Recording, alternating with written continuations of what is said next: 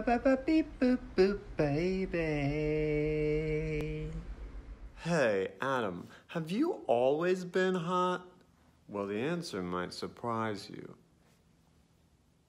Yes, and let me tell you about all the rewards it has gotten me. Love, cash, cars, to others.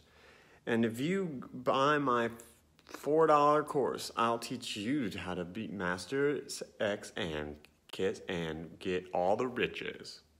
A lot of people will tell you, just be yourself, that's sexy. And I do not agree. You always need a character. Mine's name is Moncrief, and he likes wine.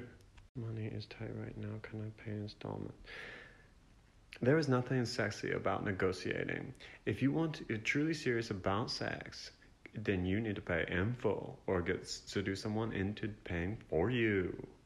First rule is sexiness. Always walk into a room like, this is my room. People like that. Some skin showing is sexy.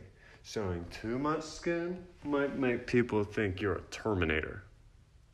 And they'll kill you. I think what you meant was hubba hubba, which is one of the most alluring phrases in the English lexicon of words. Extra pelvic thrusting is not a question, and that's sexy. If you want to reach the heights of sexiness, never ask questions. Excellent question. The only thing on my list would be attire. Don't wear wheels like a Michelin or a Bridgestone, because people might think you were not able to have sex or a car. Shoes are definitely not necessary for sexuality. In fact, they may often be an impediment. Socks, on the other hand, are love's oven mitt.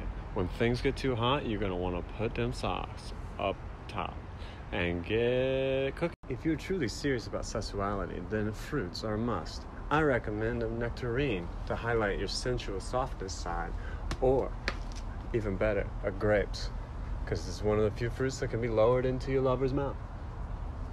I cannot resist standing by the cacti. Longer and leaner the better, because I know that people will be looking at me thinking, is it that strong and straight in his downstairs?